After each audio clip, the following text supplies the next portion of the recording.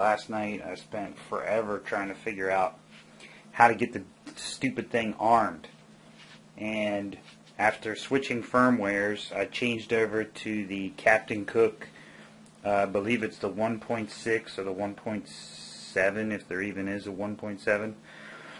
I've never ever worked with any of this stuff before, so this is all new to me. It's all been a learning experience and I finally got it. I'm using the Turnigy,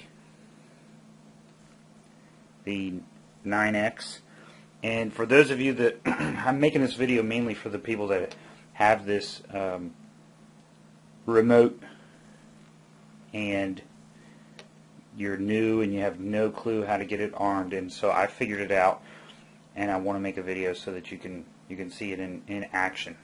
So I looked up on the internet and a bunch of suggestions. First of all, you have to get all the ESCs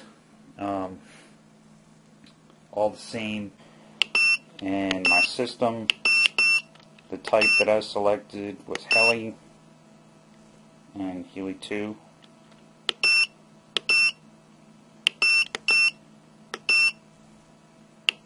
So what I found was that I have to go in reverse. I have to bring both of these down and to the right, and that will arm it, and then both of these down to the left to disarm it. So let me go ahead and power up the Tricopter so you can see.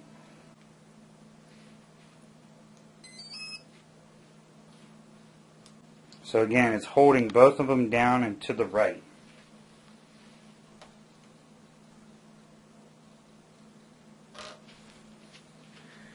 So it's very difficult to see, but the board is now armed and I can begin to turn up the throttle, which I will, because this thing rocks. This is awesome.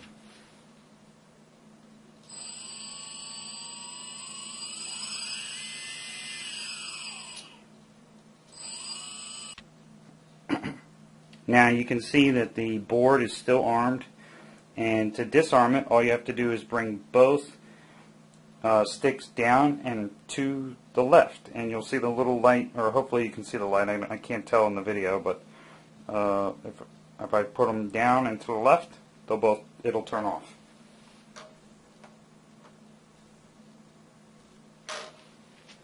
So there it is.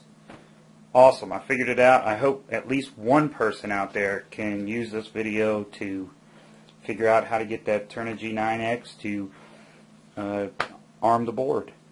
This is just badass. That's all I gotta say.